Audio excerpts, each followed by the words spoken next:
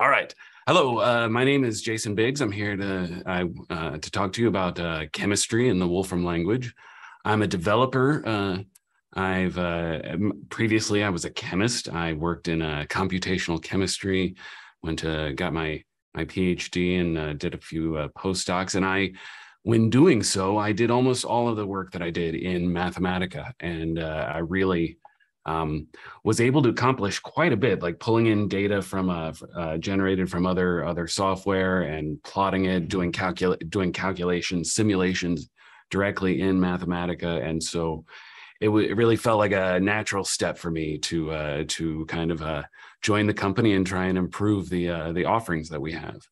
And so that's the background. Let's see. So yeah, I'd like to go over just kind of a brief overview of the offerings that we have for chemistry in the Wolfram language, and then in future streams here we can discuss new functionality as it's being added. We can explore some in development work, and I've got a little bit of that in this talk, but for the most part, I'm going to stick to reviewing kind of what we have. Okay. So just as a brief outline, we'll go over a history of everything that's been in the Wolfram language for chemistry first. And then we'll kind of go over the different symbolic representations that we have for representing chemicals. And I think that's a pretty interesting topic. Then we'll go over how you can do visualization, plotting in 2D and 3D, a little bit of pattern matching. We'll talk about the chemical conversions that we've added in the most recent version in 13.1. And we'll talk a little bit about feature space plot and feature extraction in molecules. And we'll preview a Packlet that is about to be released on the Wolfram Packlet repository. Okay. Right, so here is the history slide. Starting way back here in around 1989 is when Mathematica 1.0 was released. And in version 6 is when we had chemical data, which gives an interface to an amount of data that has been curated by people who work here. And so starting in version 6, you can ask chemical data, water, molar mass. You can ask for water's melting point, which we should all know from our class, right? Water melting point. So we can ask that. We wait for it to initialize a second. And then, yeah, there we go. 0 degrees C, eggs. I'm really glad that worked. I knew it was going to work. So in version 10, we introduced the entity system in the Wolfram language, which was bringing together all these different data domains which we have developed. And so chemicals are the entity type, and that's now the preferred way to interact with the curated data that is in the Wolfram knowledge base. Soon after that, we we introduced a service connection to outside services like PubChem is a very important one. It's a repository, a public repository of information holding info on 97 million chemicals, the last that I checked. And so using the built-in functions here, you can contact their API and get as much information as they have available. So then, starting in version 12, we introduced the molecule as a data structure. And then after that, we kind of jumped off. So I don't want to spend too much time talking about each one of these because we will get to those. I don't want to spoil, right? Right. So a chemical representation. What we mean here is it's a symbolic representation. So we've got a biosequence here, right? And so in this case, it is just a peptide with a single amino acid. Obviously, you can do a let's see. There we go. We can make a more interesting biosequence, right? And that has many more peptides. It's got a longer sequence. But in this case, if we just have with a single letter, it represents threonine. So you represent that as a biosequence. And you can immediately convert that to a molecule, right? So if we evaluate this, then evaluate this, these have different levels of information, right? So if we do input form slash at percent, right? So we've got, yeah, so the molecule contains all the information. It's got all the atoms that you have. It's got all the bonds. It's got stereo information telling you that you have a chiral center with a counterclockwise atom arrangement. Whereas in the biosequence, it really just records what the sequence. And that really is enough. The information here is enough to go to get this. We can also view it from the lens of the Wolfram knowledge base. So we can take that molecule and we can ask, what is your entity? And here I'll evaluate %13. And so it comes back, this is in our knowledge base as L-threonine. And what, just as a quick here, like what's the point of, well, no, I'll get to those down here.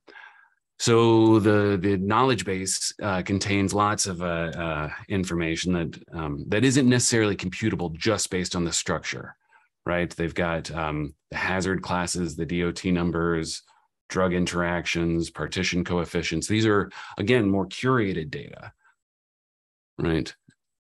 And then finally, we can represent it just as a chemical formula, because sometimes when you're reading a paper or you're talking about a particular compound, you don't know what the bonding information is. You only know what the atoms are, you know, and how many of them there are.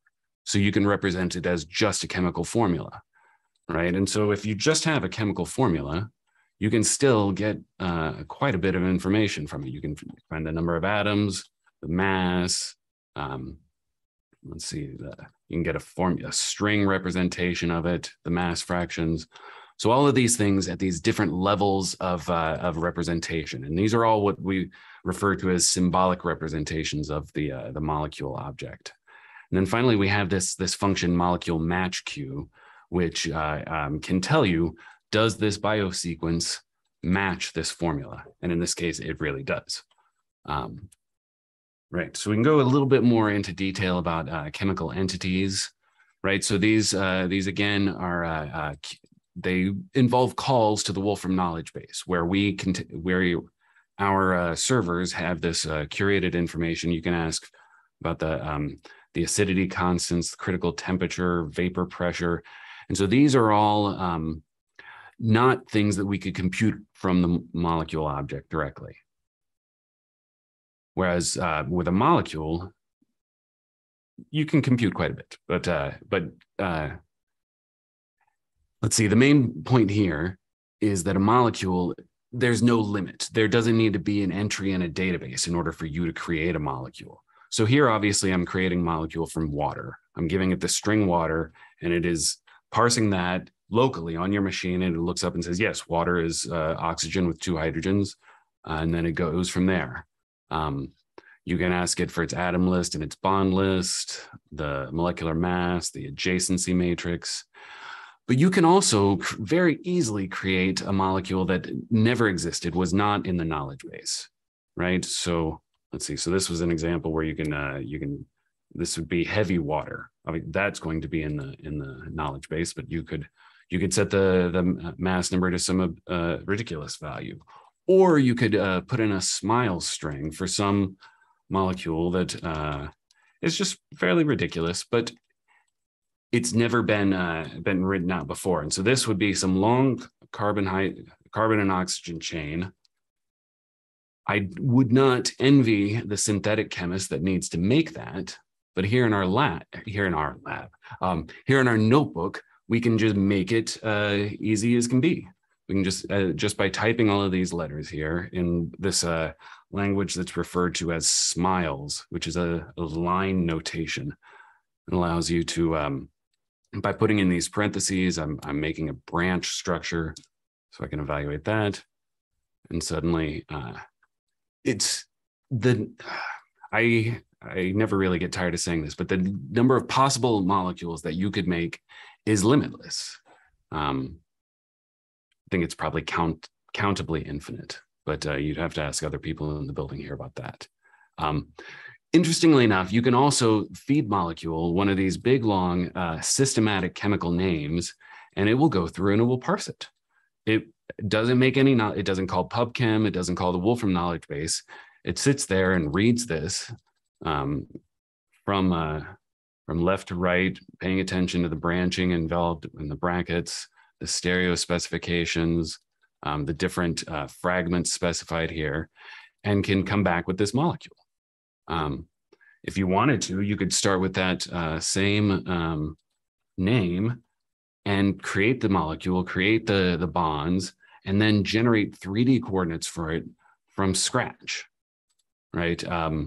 By from scratch, meaning this doesn't represent anything that came from a crystallographic database. Nobody did a crystal structure on this. And I mean, to be honest, with a molecule like this, the crystal structure is only so relevant because it's, as we like to call it, it's floppy. There's lots of rotatable bonds in this. So the energy difference between different conformations, different angles in the bonds is going to be lower usually than the amount of energy available in solution at room temperature.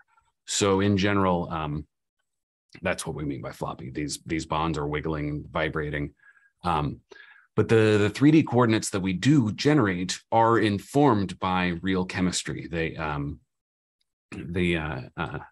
Let's see, the angles, the torsion angles, the bond lengths are all informed by chemistry, and then refined using a force field to a quick minimizing the energy. All that after you just hit molecule plot 3D. It asks it for the coordinates and it generates them. Let's see. We already talked about chemical formulas. So right. I mean, what's interesting about chemical formulas is it allows us to represent some chemical reactions that you might encounter in the classroom, which are just written out in terms of formulas. You have no structures, and so that's where chemical formula is useful. So let's say you know that you want C6H5OH. You want this particular sugar here. And so you can't create a molecule from that because you don't know the arrangement of those atoms, what's bonded to what. But you can create a chemical formula from it. And from that, you can get the mass, the charge. You can even, let's see, is that where we're going next? Okay. You can even, right. You can try and find isomers of it, right? So we'll take this guy and we'll say, find isomers of this. And then we want just the smile string. And then let's just see how many we get back. And so what this does right now is it's calling up to PubChem, the database with 97 million entries, and they say they have 211 molecules with that particular formula. We can do a random choice, right, of find isomers, and then we can molecule plot /at, and then let's get 5 of them, right? Yeah, and so I think this one's fairly interesting. What it doesn't do, like I said just now, it makes a call out to PubChem and asks them, what have you got with the formula C6H5OH? What you might ask is, well, could you generate all of the isomers with that particular formula, all possible chemical structures? And that is something that I am working on. There are applications available which do this, and I'm trying to write a packlet that will go in the Wolfram Packlet repository that will allow you to generate all of the isomers. But that will be available sometime in the next month or so. All right. So now that we've got representations for biosequences, molecules, entities, formulas, we can start talking about a chemical reaction. Right, so we can look at one of these reactions you might find in a classroom, right? So you've got sulfuric acid and zinc hydroxide, acid plus base goes to salt plus water. You can, so this is your symbolic representation of the reaction. You can ask it for its reactants, its products, the counts therein. You can get a displayed form of it. Yeah, this is interesting. There's lots of room for expansion in this direction, but this is what we've done so far. So now I've already shown you molecule plot, but there's a little bit more that we can do. So again, we can create a molecule from a systematic chemical name, the IUPAC, the International Union of Pure and Applied Chemistry. You can create a molecule from an IUPAC name, and then feed that into molecule, and give it and ask it for the plot theme. You can show all of the atoms, all of the hydrogens explicitly, but that's not what we normally do. Normally, let's see, I can go ahead and expand this. Normally, if you look here and you see that there's a carbon, there's no C there because you know that if there's no letter, it's a carbon. And we know that this guy has a double bond and a single bond coming off of it. So you can infer the fact that there is also a hydrogen. So we just don't draw it because it makes the drawings far too busy and hard to read. You can give it a plot theme to emphasize the fact that part of the molecule is aromatic. We can, as we said before, you can generate 3D coordinates for it rather easily. And then unlike in 2D and 3D, we almost always want to show the hydrogens because they're a part of the structure, right? But you can also, let's see, so we've got M up here. You can obviously also give the same plot theme of heavy atom to leave off the hydrogens. And you can also, let's see, combine these. Combine your plot themes. Right. And then you can also highlight particular atoms. You can ask it to highlight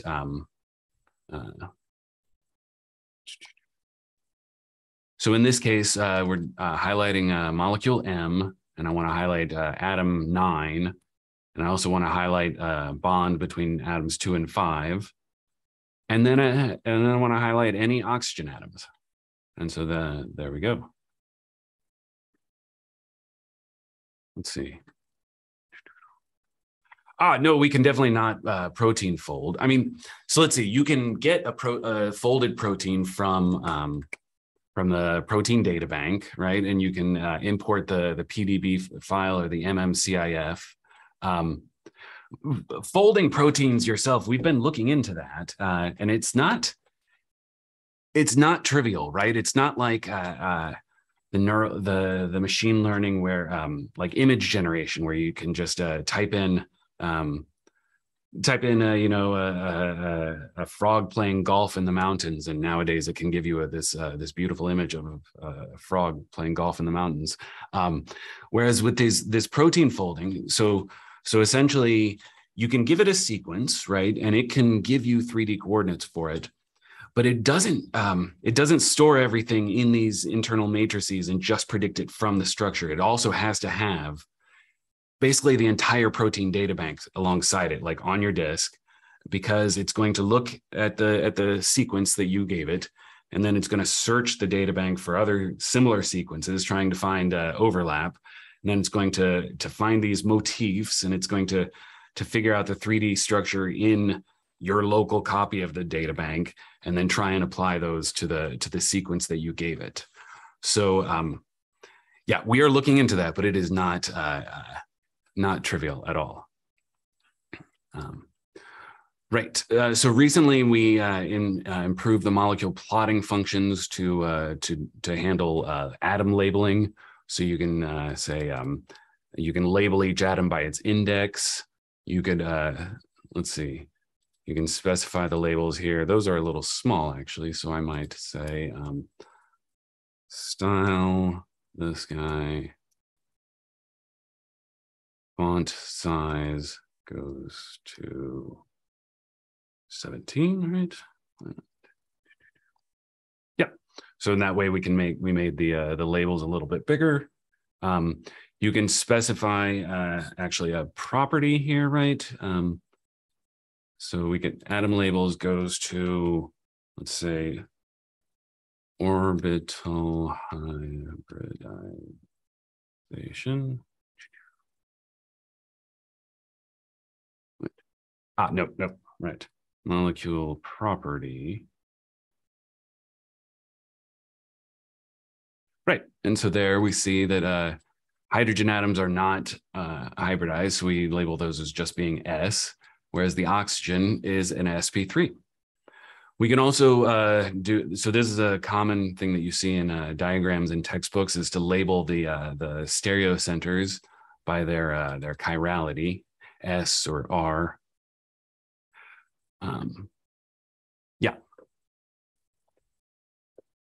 So let's see, here's an example, taking a TNT and then labeling every carbon or nitrogen atom by its oxidation state. So you can see the syntax here is really nice. You give a pattern on the left-hand side and then a property on the right. And it labels, as you see, this the nitrogens are all in the +3 oxidation state. Some of the carbons are, whereas carbons range from -3 up to +1. You can do the same thing in 3D, right? Yeah. So we also have a lot of functions for pattern matching, right? So we've got find molecule substructure, molecule contains Q, and I mean these are all kind of based around molecule patterns, right? So here we can say, does this molecule, which is benzene, match the pattern? And here you need to speak a particular kind of language called SMARTS, which is what this pattern is saying is you have one aromatic atom that's bonded to another aromatic atom that's bonded to another, that's bonded to another, that's bonded to another, that's bonded back to the first one that we labeled with a 1. If we wanted to, we could write that out in long form, right? So we could write molecule pattern. So we could say atom blank, aromatic atom Q goes to true, right? And let's go ahead and call that aromatic atom, AA. And so then in our molecule pattern we're building here, AA, 1, 2, 3, 4, 5, 6. And then we do a bond /at, right, 1, comma 2,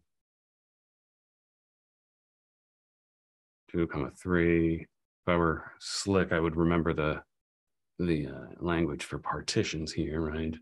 4, 5, 5, 6, and then sorry for this, 6, 1. Yeah. And so this thing that we just typed out longhand is the exact same thing as this, basically. And they both display, right, so slightly differently. So what this means is that these are bonded by an aromatic atom or aromatic bond, whereas here we've specified in any type of bond. So we could have, if we wanted to,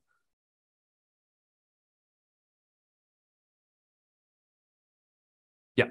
And so essentially, if you know this particular language, this SMARTS, then you can write some really small and compact patterns. But if you don't, we have a full form language that you can use. Let's see. Okay, so if AlphaFold exposed their API, then I think it'd be a really interesting project to make a Packlet that calls it, and then yeah. So with that kind of thing, you would need to make the call, asking them to do the folding, and then you would receive some kind of task back, and you need to come back and check up on it. And I really think that that's the kind of thing that would be great for their new Packlet repository. Yeah. So there's nothing too new here. You can look at these two particular sugars, which differ really only in their 3D arrangement and the chirality of the atoms. Let's see. So this one I think is fairly neat, right? So we're going to find isomers of caffeine. So we're going to find isomers of caffeine. And when it comes back, we echo the number of isomers that it found, which is 2,500. And then we're going to select from those the ones that contain. So the second argument to select here is molecule contains Q. And then molecule contains Q has one argument, which means it's being used in the operator form, right? So molecule contains Q of a bond between an aromatic oxygen and an aromatic nitrogen. So what this command is doing is saying download all isomers of caffeine from PubChem again, and then select only the ones with a bond between oxygen and nitrogen that is aromatic.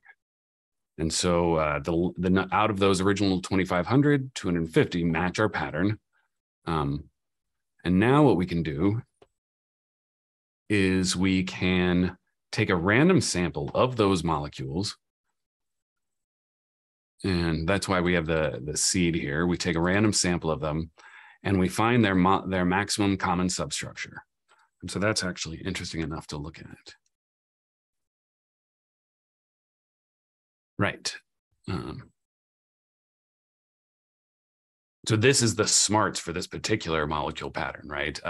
With this, again, so this is any carbon atom, aromatic or not, that is bonded via a single bond to something that is, and that bond is definitely not an aromatic ring bond, and it's bonded to something that's either a carbon or a nitrogen that has an aromatic bond to another carbon or nitrogen.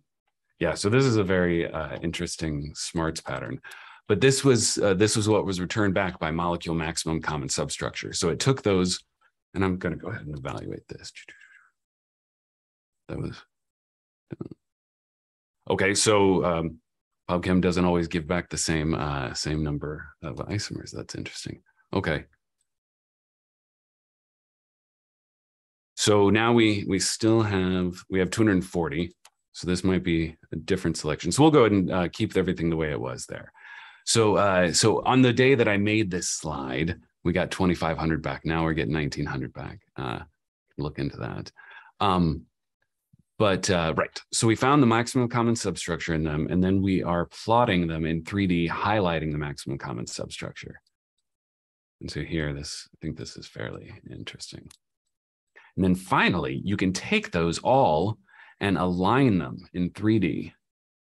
And then, so this uses the function molecule align, which is very useful function for aligning things, but visualizing it in the documentation examples, you end up always, the way to do it is to show the 3D plots all at the same time to prove that they're aligned. And you can see at the space of the 5-membered ring, they are all aligned, but then they're all kind of all over the place for the rest of the molecules.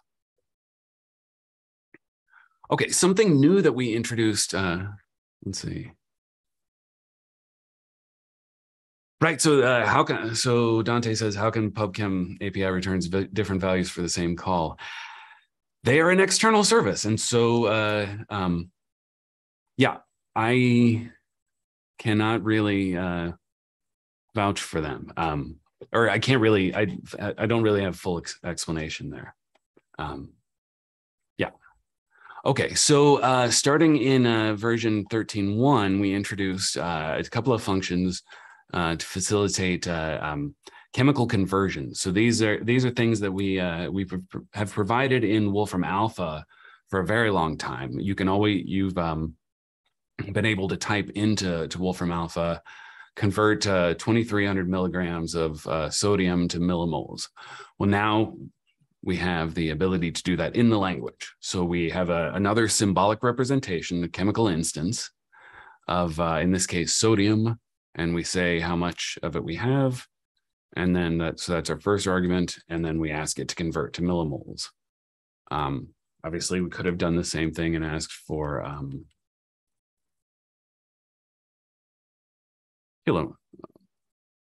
kilomoles, right? Yep. So we can do other things that depend on the density. So in this case, we're doing a conversion from 10 milliliters of water, and we're asking how many molecules are in that.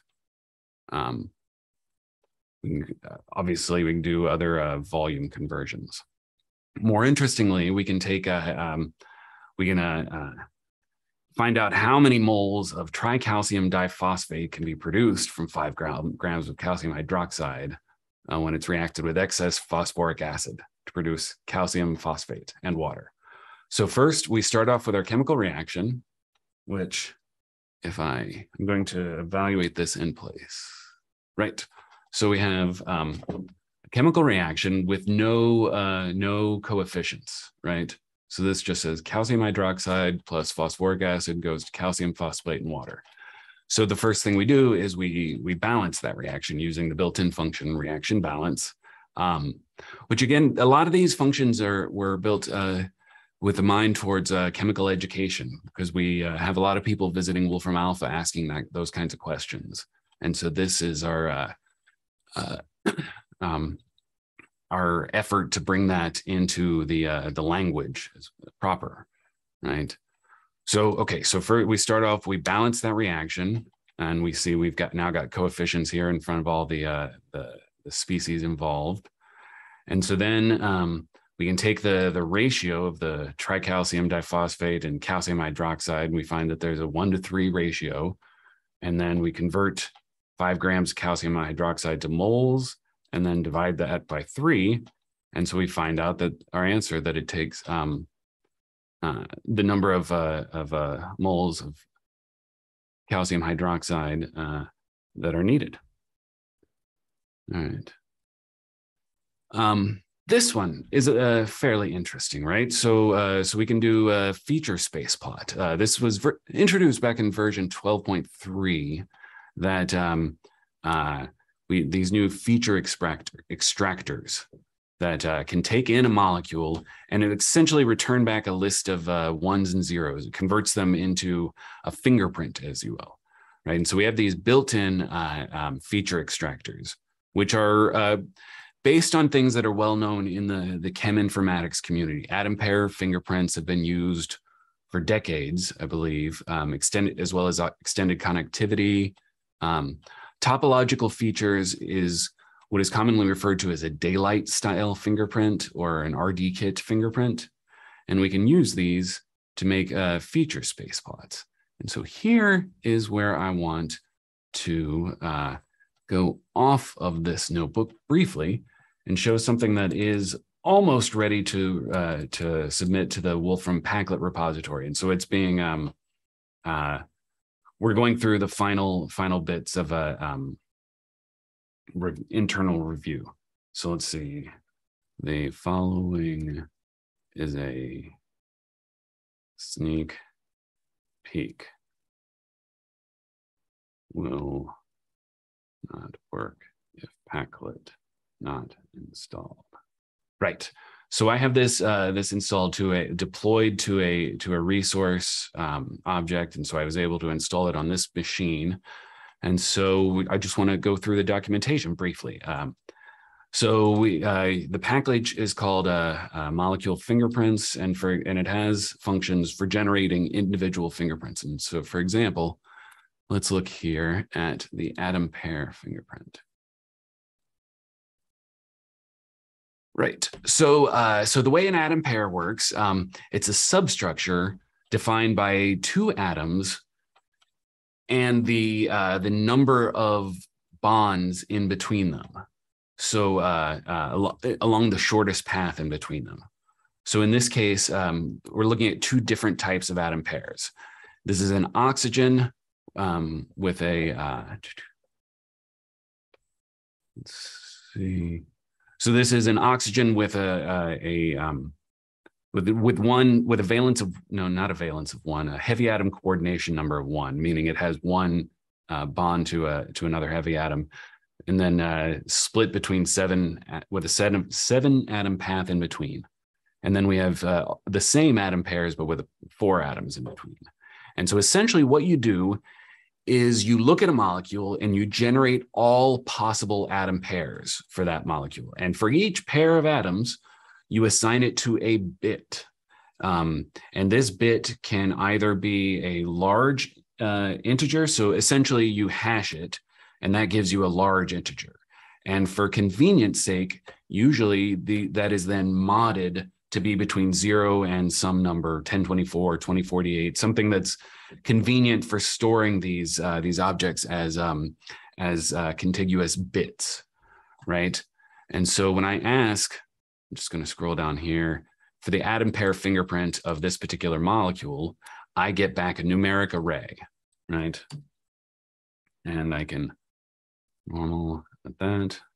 And it's a bunch of 1s and 0s. And so this is essentially what a molecule fingerprint looks like, right? I could have asked for it as a what do we call it? Bit vector. And so this is a bit vector data structure. And so those are very interesting. They're not as well integrated into the Wolfram language. So the default is to return back a numeric array. And then you can take that numeric array. Let's see, let's do this. And let's make a molecule caffeine, right? And then I can take the, so what do we call Jacquard dissimilarity of %47 and %46. And we get the N at that. Oh, capital N. Sorry, this is not my normal keyboard. Okay, so these 2 molecules here, molecule caffeine and this particular molecule, are 86% dissimilar, is what this says. And so so that's interesting. You can do lots of different fingerprint dissimilarities between molecules. In this package, there is a molecule distance function so that you don't have to first generate the fingerprint and then call for the Jacquard dissimilarity. It just comes out. And here, this is actually what I came here for. In this Packlet, I put a, let's see, smile strings for 300 antibiotic molecules as a resource, a Packlet asset. And then I'm calling feature space plot using the atom pair fingerprint defined here in this Packlet. And then I'm telling it for every point in the feature space plot, label it with a tooltip of the molecule plot, but generate it dynamically so that when I put my mouse over the dot, as it is, the plot is generated right now, right? And so it's fast enough that is great. Because if you didn't do that, if you just said without the labeling function here, it can take a while to generate the plots for all 300 ahead of time. So I always think these are kind of interesting, right? So we've got these clusters of over here of similar molecules, and you can, by mousing over, you can see what exactly feature space plot found to be so similar to in them, right?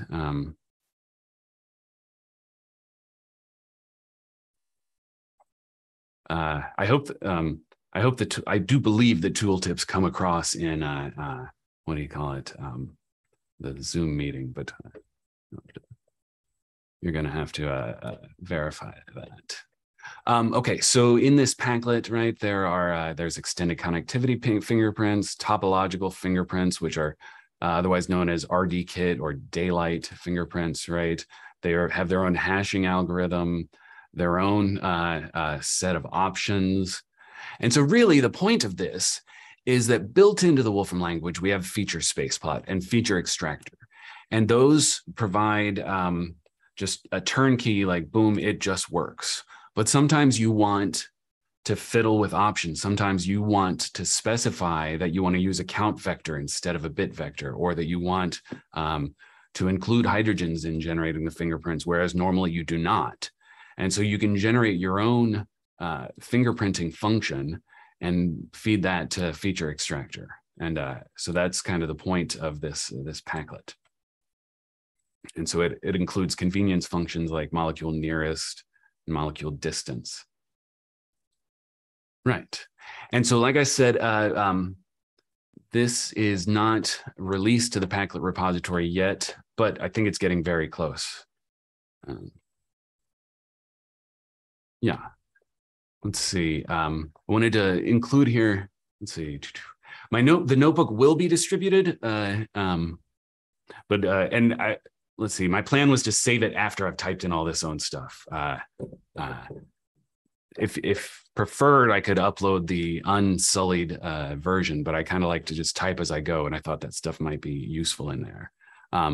This last slide is a page of resources that my coworker Jason Sonnenberg has put together, where it lists a lot of the resources that Wolfram Alpha and Wolfram language have available. Right, we have a lot of calculators in Wolfram Alpha that you can interact with directly on your web browser.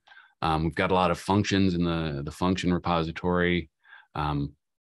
We've got so this last one, software design. That's an interesting link that should be followed here. Let's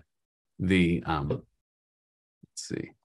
Right. So this was the kind of the start of the Twitch in our company, right? Doing the live CEOing.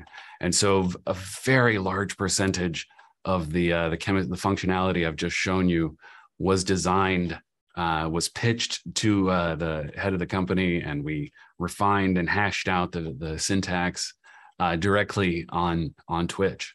So if you're interested in that would be that could be, you might find that interesting. Okay, that's kind of a tautological statement there.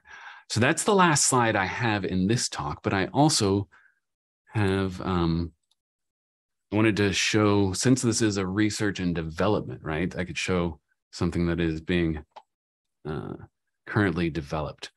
So yes, let's make this guy a little bigger. Zoom on up here. So what, so let me, here. So this paper was circulated on the mailing list here at work about synthesis of a Mobius carbon nanobelt. And so so you can imagine a nanotube, right? But this is a belt, and it's got a twist in it.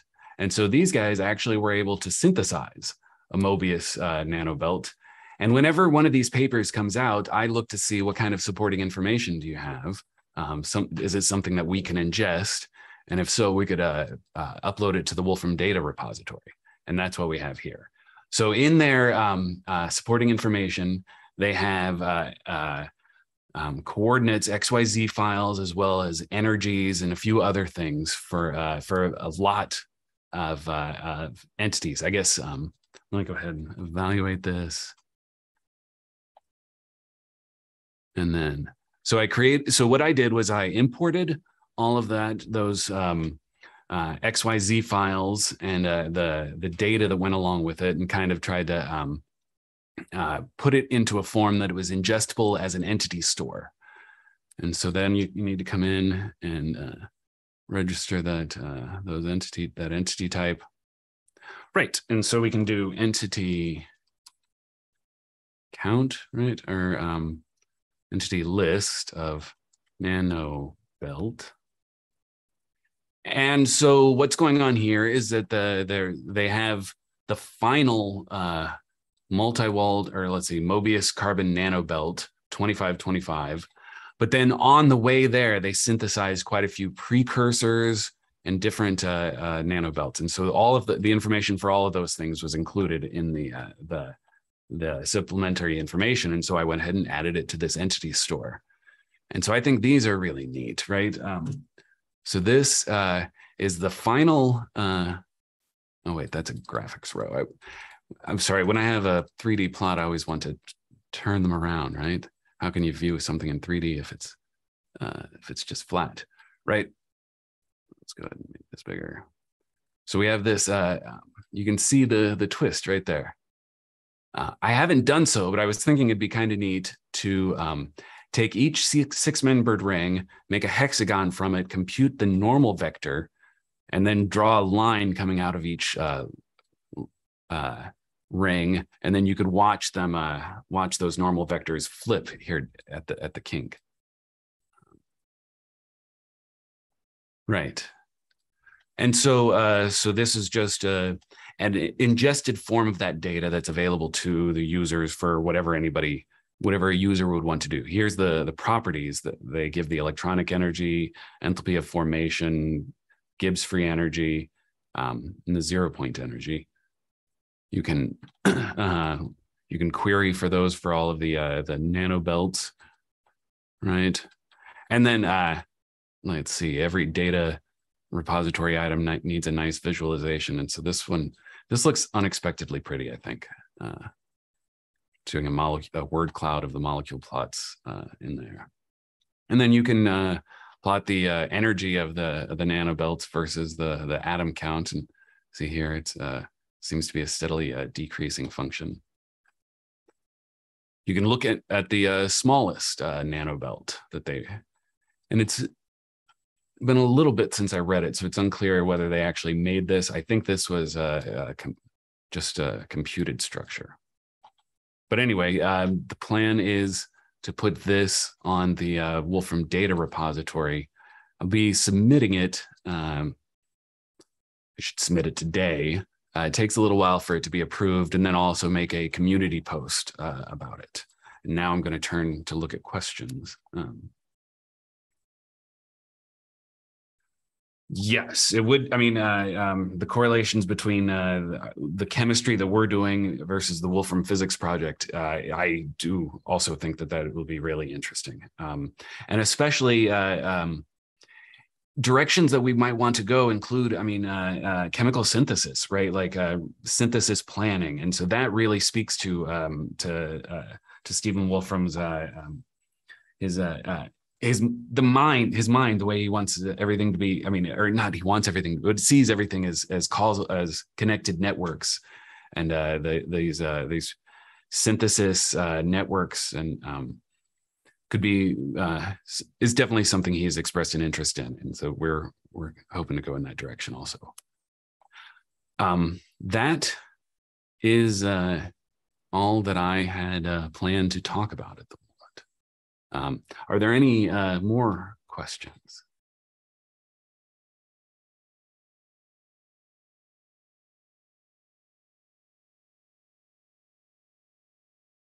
All right.